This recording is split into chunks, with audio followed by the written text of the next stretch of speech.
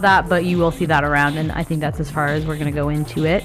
The other note that I will just briefly mention is that, as we said in the beginning, there is a character in a book called You Must Remember This, named Lyle Stevick. It's spelled differently. The last name is. Yeah, the last name is. It's spelled with a CK instead of just a K. But this book is like a super depressing book.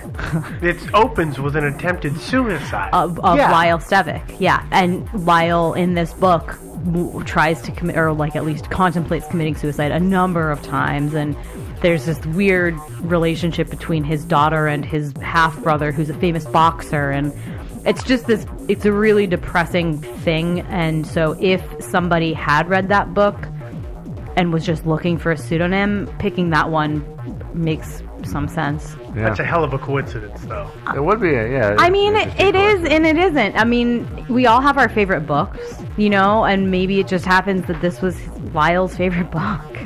Yeah. Okay, I'll let that go. It's, you know, actually it's possible if the guy like took an English lit class in community college or something like that, and they read that book. You know, maybe. See, I was like, no, nobody's going to let me sign in to a hotel using my favorite book character's name because they know that I am not Curious George. I know. They know you're well, not. for you, yeah, that's you're true. You're not Captain Kirk. Yeah. I don't have an affair. Yeah. Anyway, that's my last note. Okay. Do you guys have any other notes that you want to add before we start talking about theories? There is the anagram theory for his name, which I'll touch on briefly, which is like, you know. Well, is that a theory? Some people have thought that it might be. And actually, I got to tell you, before I heard of this theory even, I thought it was an anagram too. So I went out to the webs and I found an anagram maker. Okay. And typed his name in to see if I could find anything interesting, and I couldn't. Yeah, so so since it is a theory, you want to save it for theories? Well, I guess. Well, it's not a theory as to who he is. That's just a theory as to, like, you know, where the name Lyle Stevick came from. Okay, I'll allow it. Which is, okay, thank you, ma'am. And so there's some thinking there was apparently a now defunct website called, I guess, Ashley's, where people went out there to talk about suicide. And it wasn't to discourage or get counseling. It was all like exchanging techniques and ideas and encouraging each other. And there was a guy called, I think, Steven or Stevie or something like that. Was it Steven? Steven, yeah. Steven, who talked a lot about hanging himself, kind of in a similar way to the way Lyle did. And then somebody... No, it's not similar. It's identical. Yeah, well, it's identical, except apparently Steven said that he would use a piece of plastic rope, like that real skinny plastic disposable like kind boating of rope. Yeah, that kind of stuff. But other than that, it was the same thing. Yeah. Down to the washcloth. Yeah, exactly. You even mentioned that, which is one of the things that one of the reasons that I said what I said, because one of the things he posted was he suggested you use some of that cheap stuff, like the kind of stuff that they might use to wrap or tie up Christmas trees at Home Depot. And that's what made me think. It's the plasticky twine that you can get anywhere in hardware stores. Use it to tie stuff together all the time because it's strong. But his mention of Home Depot made me think, it's kind of too bad they didn't go check over at Home Depot to see if maybe he worked over there.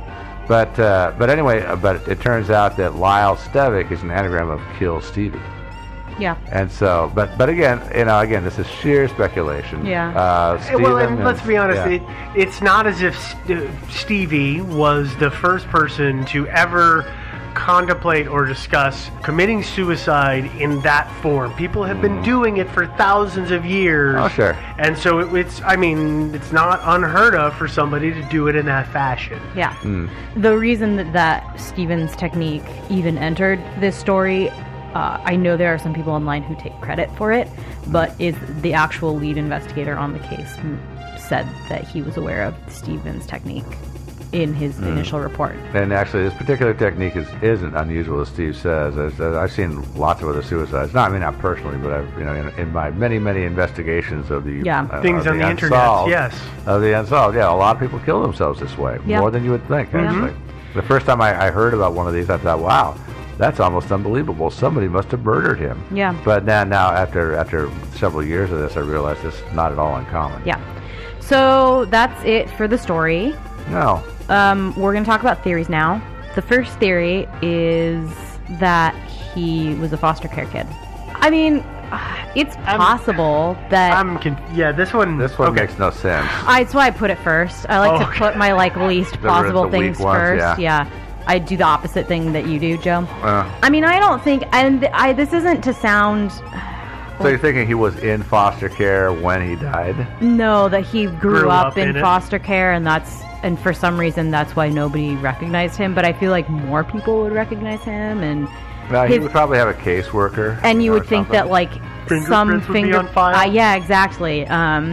So I don't really like it. But somebody did you come up with this one or no? Somebody else. Someone. Okay. It's a dumb theory. I was going to say I would come up think with that, and this is going to sound like a bash on the foster system, and it is not meant to, but the amount of dental work that he had done would not have been cheap. Oh yeah. And so it doesn't say it's not possible, but it puts it right on the edge. I would say, yeah. The next theory is that he might have been... I guess the only theories we're talking about is, who Lyle might have been. Yeah. Right? Because there's not even worth speculation of, really why he killed himself. But we don't have a single shred of reason to be able to come up with that, no. Yeah, but, a little spattered in there. But, you got to know who he is to find out why he did it, really. So the second theory is that he could have been a migrant worker or a farmer worker or a logger, some sort of outdoor trade. I don't know why people think this. I think it's the plaid shirt. No, I know why people think this. It's because of the isotope stuff, where it shows that he moved across regions within the last year, and so the people are like, well, why would somebody have been traveling that much? They must have been traveling for some kind of employment. So that's where the migrant one comes from. I'm sure it is too. It also, would, if he were here illegally or anything like that, that would help explain why. Again, nobody really. Maybe there's some renegade Canadian. Claimed him. Some kind of renegade Canadian looking for work in America. I know, for some reason. It could explain the weight loss, though. It could explain the weight loss. The big problem with this one is that those are all outdoor professions. What? No, there's all kinds of migrant work. When it's fishing season in Alaska, the canneries are chocked full of people working there. And then the season ends, those people are working in a building. There are certain agricultural things where you end up in the cold storage building sorting the potatoes or some kind of produce. I don't know. Not all things that are migrant jobs are in the out of doors. You can, if you're lucky, get the ones that are actually indoors. They tend to suck as much because it's cold instead of hot. Yeah, those buildings are usually not well heated. No, because they're meant to keep the thing that they're harvesting or making is cool to preserve it. Very good point. So, but the problem I have with this theory is it still doesn't explain what the hell happened to his luggage or stuff. I mean, oh no, yeah, and not at all. I don't think any of them do really. Yeah. Well, maybe one, but yeah, and it didn't look like from the shape of his hands. I mean, if you look at his hands, he doesn't look like a logger or agricultural worker. Yeah, he doesn't have a lot of muscle mass on him. Well, and his He doesn't hands, really his have hands don't look rough at all. They don't look rough, with the exception of the top calluses. And he didn't have the other thing we point out is he didn't have any tan lines. So he spent the summers indoors, probably. I don't know. Yeah, you're right. There are some migrant worker jobs, and it would explain why he was coming south in September. But I don't know. I don't think it doesn't seem right to me for some reason. I give it more credence than foster care. Oh yeah. Because foster care doesn't explain anything. Yeah. Well, we're doing that thing where we're working I know. the best. Okay. Yeah. From Devin's least to favorite theory. Yeah. And the weight loss, I guess it could have been due to that, but most often it's kind of attributed to likely bulimia, but maybe just homelessness and poverty. I was going to say poverty to me sounds more like he may have been living high on the hog for a while and then been out of work and cutting back to save money. I mean, he could have, but he had $160 and he stayed at a hotel that was like nicer, right? I mean, it might have been his last hurrah. You know what? I'm going to get a couple of bucks. Last couple of bucks. I'm going to sleep comfortable for this next couple of days. I'm not going to be sleeping in an alleyway. Yeah. I mean, the other problem I have is how clean and in what good condition his clothes and shoes were in. I had heard his clothes were very clean. They were like almost new. Yeah. They were very well kept. Which again, for a guy who's been on the road and homeless and stuff, that makes no sense. There's no laundromat as far as I know. In a town of 250, would there be a laundromat? I mean, probably there would have been a laundromat, but even then, I mean, it's just this general wear and tear that happens on clothes when you've been kind of abusing them, and the weight loss. If he's wearing pants that were too big, they were still like in good condition. And then the thing that always gets me is shoes. Like shoes get all scuffed up and stuff like that pretty quickly. But again, this all could have been stuff that he purchased secondhand recently. Yeah. If you again say the last hurrah, he's like, you know what, I'm going to wear some nice clothes that are clean and not full of holes for a couple of days. I'm going to go to the Goodwill, and holy crap, I struck gold, and I found some nice, because you can.